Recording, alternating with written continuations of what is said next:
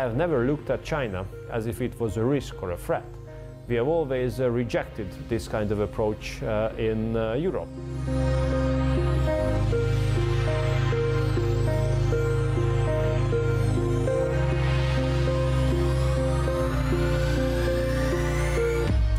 Therefore, we can't understand why we speak about decoupling or de-risking, because if there's no risk, you do not have to de-risk.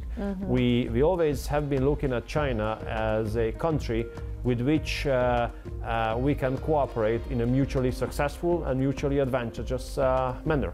And this is the approach we will represent in the future as well.